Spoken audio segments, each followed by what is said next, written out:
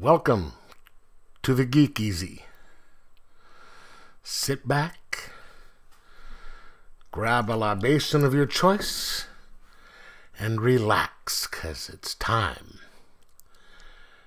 to do some geek stuff in the Geek Easy.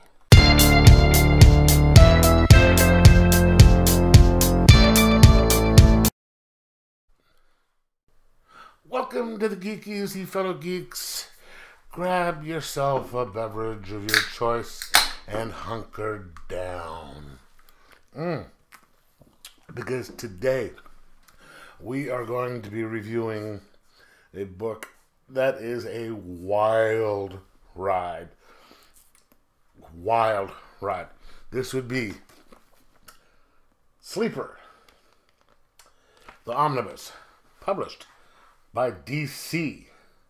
Written by one of my favorite writers, Ed Brubaker.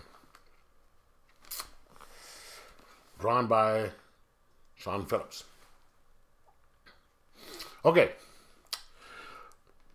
The basic gist of this story is we have a character. What is his name? Holden Carver is an agent of International Operations, which is a super secret black ops organization in the Wildstorm universe. It is black ops to the point that even certain black ops departments don't even know they exist. And he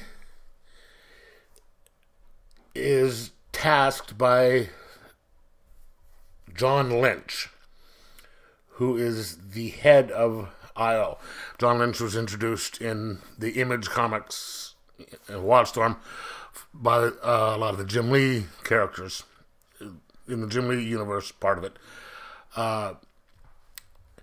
to infiltrate an organization run by a guy by the name of Tau, T-A-O, which is short for Tactically Augmented Organism.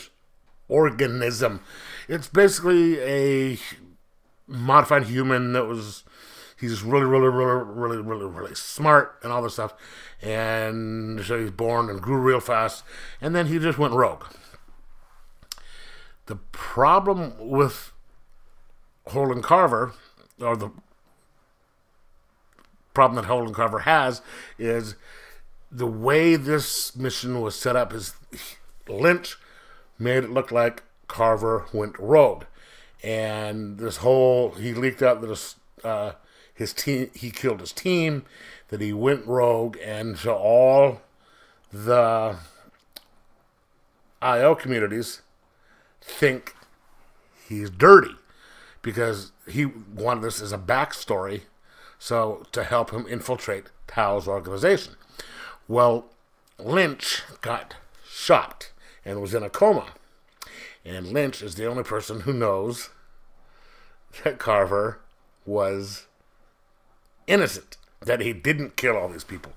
So he's stuck working in this organization where he's not sure if Tau and his people know that he's a double agent or not, and his own people are trying to kill him. So he's stuck in this organization, and he's trying to work his way through it.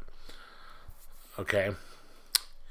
And you have these really cool side characters by the name of Miss Misery, who is awesome. All right, we know her backstory because in this, in here, the characters play a game called Origins, and a character will tell an origin story in third person, but it's basically their origin story, right? So Miss Misery, she grew up the basic good girl. She went to the little private schools, had the little dress on, you know, the little outfits, and she didn't drink, didn't smoke, you know, was really smart. And then at a certain point, she started getting sick, and they couldn't figure out what was wrong with her, right? And then somehow she did something bad, something that she knew was wrong, and she started feeling better. And then she figured out that if she does something wrong, that makes her feel better and get stronger. So that's how she feels. That's how she stays healthy. How she stays good is doing things that are wrong. You know, like at one point she's like acts like she's going to help this guy in a wheelchair across the street, pushes him out in front of the car, and so he dies, and she sort of gets off on that. And there's a guy named Genocide. He's a bad guy, and just all these super interesting characters and then add to the fact that you have Ed Brubaker's scripting and writing. And I've said this on a lot of the other stuff I've done by him. And a lot of other writers, when you do this, you can sort of figure out how things are going to go.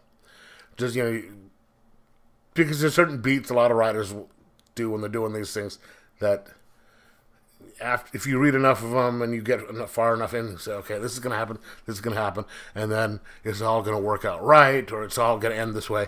It doesn't happen with Ed Brubaker. It comes up and you're like this, and then it just takes this huge turn, and then it turns another way, then turns another way, then it comes back this way, and you're just like, whoa, what the actual fuck happened here? And you're trying to figure out, keep up with what's going on, and you're just enjoying the characters so much, like Miss Misery. And it's just, you're so intrigued because, you know, like with this one, you're wondering how he's going to get out of it. And things just progress. The characters progress as you go. You're like, this guy's trying to adapt to the situation, so he's changing, and you're looking at it saying, okay, what would I do in this situation? And, you know, what does he do when, you know, Lynch wakes up? And it's been like a certain amount of time, and it's just, things just kind of spiral, and he's trying to keep up with everything, and oh wow! And you know, one of the cool things about it is they have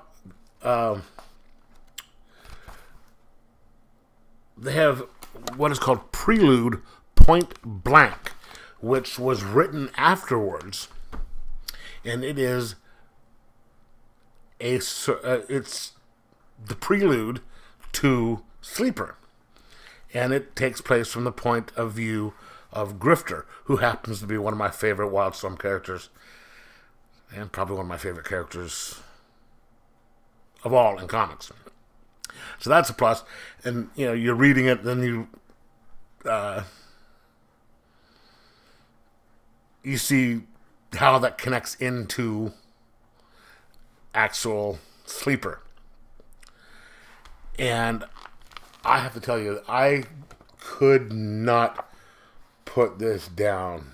It was just unbelievably well done.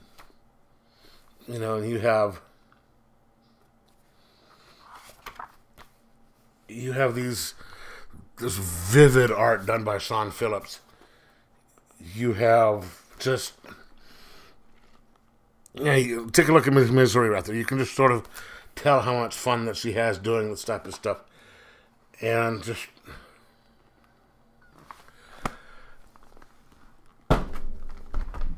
it's kind of hard to describe this story other than on the basic terms of what I just did. And because it would take a long time to try and get everything in there just on a basic level. And I don't want to spoil things. But But I have to tell you, this is how many pages? I don't know. They 600 something pages. It is 100 American, and that's that includes the prelude and a little post story about 10 pages long that sets up the authority line where they take over the government of the United States. What is that? And then there's a little bit of behind the scenes stuff on there. But I have to tell you, if you're a fan of Wildstorm, if you're a fan of crime noir, superhero crime noir, twisted stories where you're just going, whoa, this is the book to do. You can't put it down. You won't be able to put it down. You'll enjoy the hell out of it like I did, and I highly recommend this. I'm going to give this a 4.75 out of 5 and say, get it, because you will not be disappointed. Anyway, let me know in the comments below what you thought of it, if you read it, or if you're going to pick it up. And like, subscribe, and most of all, enjoy your comic.